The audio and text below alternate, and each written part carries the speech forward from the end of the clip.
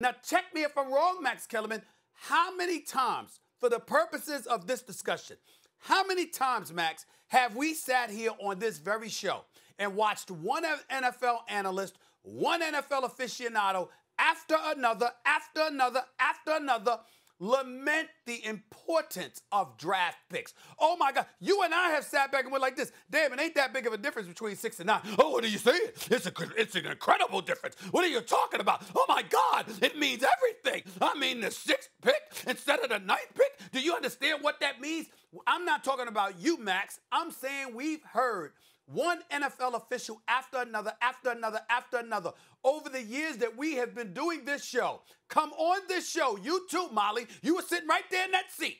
You sat up there and you watched them come on this show and talk about the importance of picks, particularly first-rounders. And so the Philadelphia Eagles, by losing the game, goes from the 9th pick to the 6th pick. I'm not saying it's that big of a deal. I'm saying they have been saying it's everything. So if it's everything, no one's thinking about picks this morning. That's the silver lining in them losing last night. No, well, actually, I'm sorry, Molly, Stephen A., I did not hear you, Molly. Oh, I just said none of us are thinking about picks right now except for you, even though you are sort of right. Well, go ahead, Max. Well, I would say this. They might be like when you think about what could possibly be the motivation, that's probably it, right? But it goes to the integrity of the game yesterday. Again, if it's Trevor Lawrence or some lower pick and you believe Trevor Lawrence is all the difference in the world, I get it.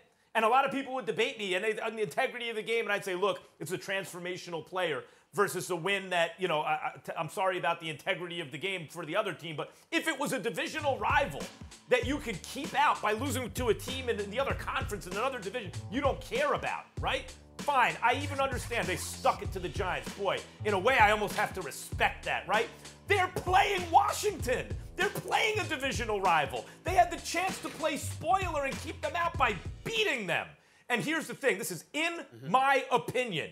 In my opinion, the Eagles have no credibility. When they leaked to Mortensen about, oh, when he's reporting that they want to trade Carson Wentz, it's irreparable between Carson Wentz and Peterson, but they're going to want a king's ransom for Wentz. How do the Eagles put that out there with a straight face? They ain't getting anything for Wentz. They're lucky to offload the contract. They're going to have to give up. Whoa. Time out. Time out, Max. Yeah. Did you just ask the question how the nerve the Eagles had the audacity to do that with a straight face? Did you just say that? Yeah, that's right. Well, then why the hell do you have a straight face? Molly, correct me if I'm wrong. Am I not looking at the dude right now in that split screen? Is his name not Max Kellerman? Is that the dude that supported Sam Hinkie for years? Is that the dude that supported the process for years? Is that the dude with the same straight face that talked about, excuse me. Hold on. Wait, I'm you getting to you. The best point. Hold on, I'm getting to you. Let me get my soliloquy out. Isn't that dude, Molly, that sat up there and said, yo, what's the big deal? There's a grand scheme here. There's a benefit. Who gives a damn about them losing? They weren't going anywhere anyway. Last time I checked, the Eagles wasn't going anywhere. Facts there on are facts on many facts. more Stephen players on a football team. After this break. The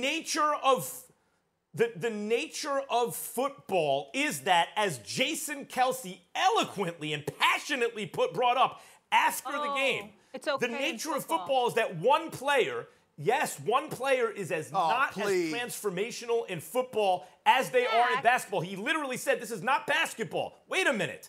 This is not basketball. So that's, if you want to talk about why there's a difference, there absolutely is a difference. But the credibility, wait a minute, but the credibility is not just about the Wentz nonsense that they spun. Clearly, they were trying to lose the game, in my opinion. And in fact, and you even brought it up before, Stephen. I agree. And they sat a bunch of guys. I agree with that. And even then, Jalen Hurts looked like he was going to win it, even with the poor play later in the game. In spite of all that, Hurts gave him a chance. So what did they do? They actually pulled the one guy that gave them a chance to win. It's outrageous. Max, couple of things. Number one, don't waste seconds with your drivel about telling us the difference between basketball and football. I think we know what the difference is. That's number one. Number two, I go back to your point. What I'm saying to you is I'm not denying the fact that there's a difference between basketball and football. I'm talking about the argument you elected to make when you were talking just about the Sixers, not comparing the sports. When you made the argument about the Sixers, you said, A, they weren't going anywhere anyway. You said, B, it's about what you could get on the back end because clearly for the front end, for the immediate moment, you ain't getting anywhere, so what difference does it make?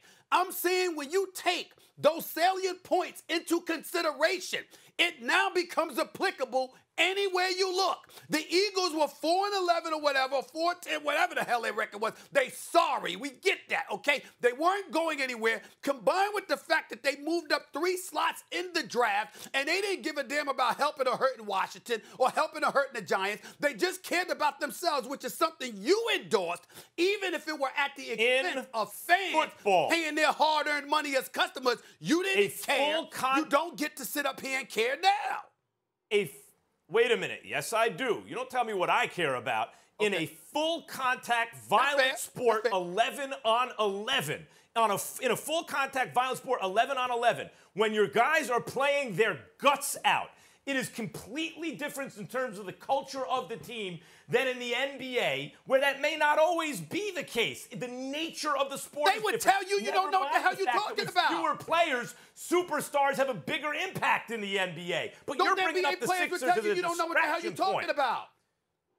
Look, you just question how hard the NBA players play? No, I'm saying the sports are different. Baseball and basketball are not the same as football. It's not trench warfare up front. It's not a full contact violent sport. The very nature is different, but I already addressed this. Not to them, Max. I might even understand. Not to them. Understand if you had a chance to get a transformational player. Thanks for watching ESPN on YouTube. For live streaming sports and premium content, subscribe to ESPN+.